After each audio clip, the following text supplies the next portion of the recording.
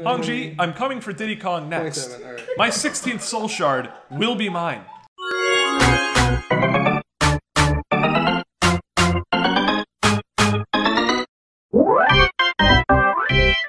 Hey guys, welcome back to another Super Mario Baseball Super Time Explosion analysis video. Today we're talking about Diddy Kong, the son of Donkey Kong? Maybe they're just pals? Who knows?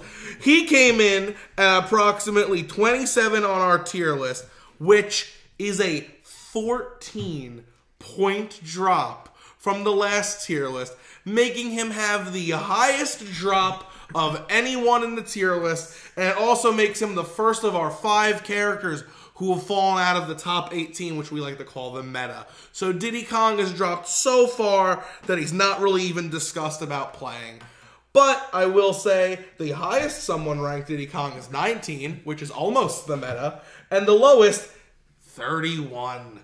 Wow. Oof. You're not but that bad. We're here for a reason, so let's talk about what Diddy Kong brings to the table. So it's weird that I'm in the position to be hyping up Diddy Kong because I was very low on him for a very, very, very long time. I think that he should not be 27. I don't even think 18. I had Diddy Kong at 19, and I think there's a few things that he offers that is always at least somewhat reliable to be a 9th pick. So he has DK chemistry, which I think DK is a prime shortstop and Diddy is a prime right fielder. He has glue hands. He'll never drop. He does have a star that is usable. It's not bottom 3, but it's if you need it in a pinch, you can use it. And his singles bat, I've seen him run out a lot of ground balls because I think the slow trajectory between third base and shortstop isn't bad. And I've seen him pop some balls over the third baseman and shortstop's head. Now, do I think that Diddy Kong is one of the best outfitters? No. But do I think Diddy Kong deserves to be maybe higher than 27? I do. I think he can offer a lot more than some other characters can. What do you guys think about Diddy Kong? Did you talk about his glue hands? He has them glue hands. Did you talk about his clamber? Does he have clamber? Yeah, he's a monkey, bro. Oh, he's a monkey. Yeah, I think Diddy Kong already has a good arm. Having DK chemistry and glue hands and like 8 running speed and a star are things that deservingly don't make him to be as low as he is because a lot of other characters don't have any of that. A little bit above him and a little bit below him. Did you talk about his bat like this? It's small. It's not a good bat. It's not a good bat. But it's usable. It is usable. I don't think he's that much far off from Dixie. And he can pitch. I've seen him pitch. Maybe not an ace tier pitcher, but someone that if you want to bring in and use maybe, I don't know, a star pitch or just use because you say, I don't like any other pitches available and I want someone that has the option to hit an extra base hit. I think Diddy is one of those players that at least can do that because he does have the star if you need it.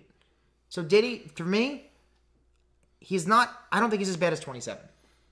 Well, you were the one person that put him at 19, which was the highest someone was willing to go. But someone also thought 31, so like you're clearly Tommy. Whoa, you're just throwing Tommy under. You know what happens to people who insult Tommy? I mean, I've already been threatened to be killed by Tommy and Matthew multiple times. Hasn't happened yet. All right, well I can guarantee you one thing: killing Dennis definitely trending up. Let's talk about Diddy Kong. Before you get to that, I did just want to say Tyler misspoke earlier. Diddy Kong is Donkey Kong's nephew. Oh, really? Not his son. So that means like what? Funky Kong's son then? Funky Kong? Is Funky Kong his brother? Not confirmed. Andrew, where do you think Diddy Kong belongs? Up, down, or maybe somewhere in the, where he be? Well, back when Diddy Kong was getting picked all the time, I always said he deserved a fall from grace, and here we are. I think he's finally in the spot where he belongs. The biggest fall from grace, like I said, 14 points. Yeah. I actually want to say trending up. Even though I do not like Diddy Kong, I think that his banana ball has potential, and I think he's just like all around an okay player. And as we've been going on, outfield's been getting a little bit more important, and bobbles are really deciding who wins a game. Like just every single meeting, we see a bobble that can like totally sway a game, and we check later like, hey, did this bobble actually influence like who won this game? And like 50-50, like yes. And that's a lot. That's a lot to ride on. And just the fact that he will not bobble plus DK chemistry is potential. He has potential. And I like his star swing. I like his banana ball. So up. Not much, but up. I'm going to echo Nick's sentiment of trending up for very similar reasons.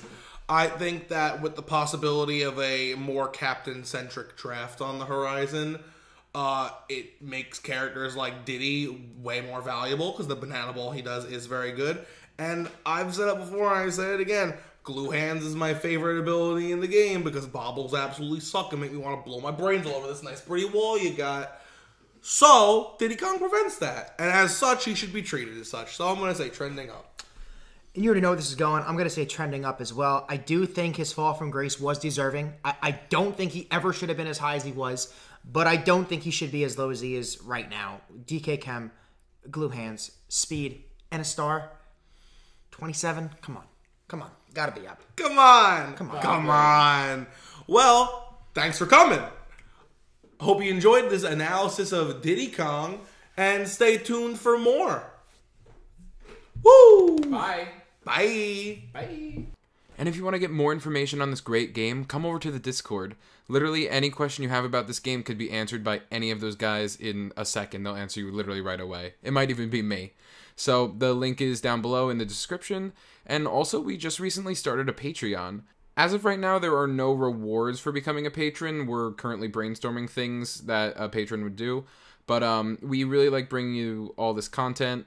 We put out a video every single day. We really love bringing you this content, and we want the quality of our content to be even better. So we started the Patreon as a way for you guys to chip in and donate so we can upgrade our equipment between controllers, recording equipment, whatever, because we're going off of literally stuff I own, and I pay rent and I have student loans, so it's not the best, but we'd love to update all that stuff for you. So if you want to join the Patreon, the name is right here somewhere, and it'll be in the description as well. So thank you so much, and some sort of rewards for patrons will be coming eventually, so thank you so much. And I want to give a quick shout out to the first 3 people who subscribed to our Patreon: Connor Nace, Jake Winans, and Blake Dubty.